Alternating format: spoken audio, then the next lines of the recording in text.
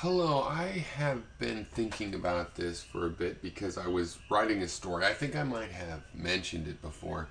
And it's an old story that I've had for decades and decades, like most of my stories. And, I'm writing it again. I had applied it a while ago to a new sort of geographic location, and I thought I would use the legend of Atlantis.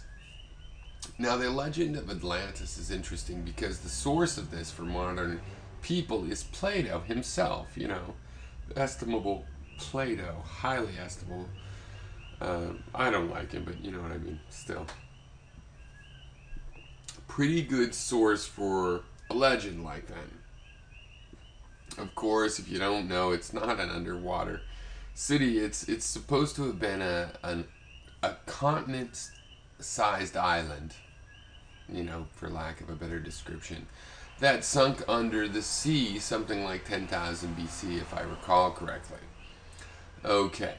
Now, he says it's outside the gates of Hercules, which is the Straits of Gibraltar. I might be getting some of the terms wrong. Check me. I'm doing this off of memory just because I thought it'd be interesting. Because I just got this screen capture software a while ago to do the video tool, and I realized, hey, I can finally get Google Earth accurately. All right. So an interesting thing happened. I was thinking, where around the world could I find a sunken island? That's what I need, a sunken island.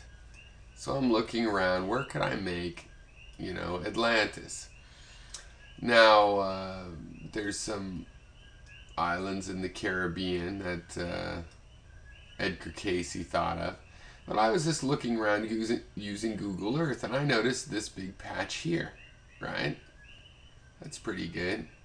Well, here's the Strait of Gibraltar. That's the gates of Hercules. There it is out there, about 700 miles. Now let's look at that. Look at that. This area here is just hundreds of feet below the surface. Now over here is hundreds to thousands. It slopes down. But I mean, this looks like an island. Now I'm just talking about making a fictional story, so suspension of disbelief and all that. And I believe in hard science fiction, but you find something like this, it's okay.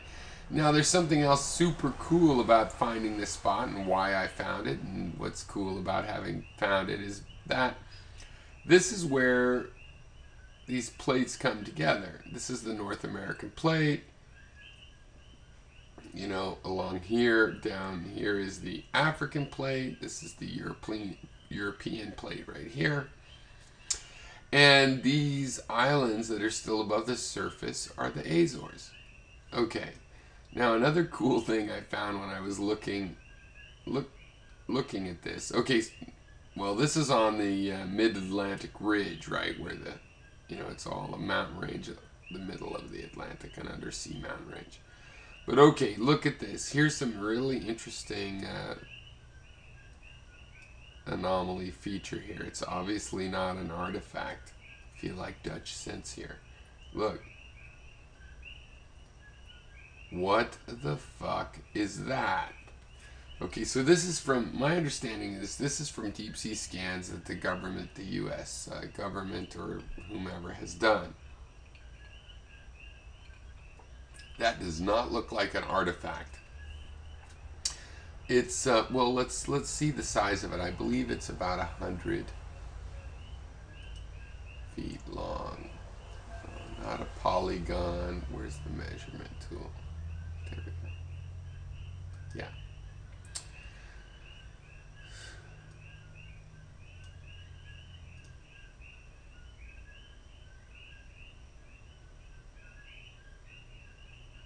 Oh, centimeters. That's going to just let a good list 2 miles.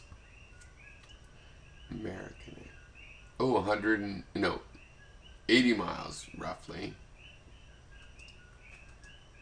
And then this way is 100 miles. So that's the way that's 100 miles.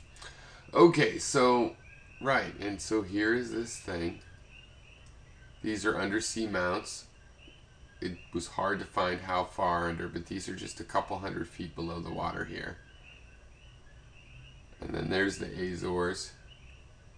And this is... So in my fictional thing, I was having a tough time thinking of maybe this. This is definitely the island here. But what about this part? Is this a big bay? Are these above the... I don't know. I decided to make these kind of the most easily flooded of... plains, and that this would all be the island, this big section here, and then this is a broken up area. Anyway, kind of interesting. It definitely, and then down here, that thing, what the heck is that? That's real. Whatever that is, that's real. What the fuck? So, okay, I love this stuff. It's called Fortean, right? Fortean, Charles Fort with an E. Alright, you gotta love this Google Earth stuff. There's all kinds of stuff you can look in there. Alright,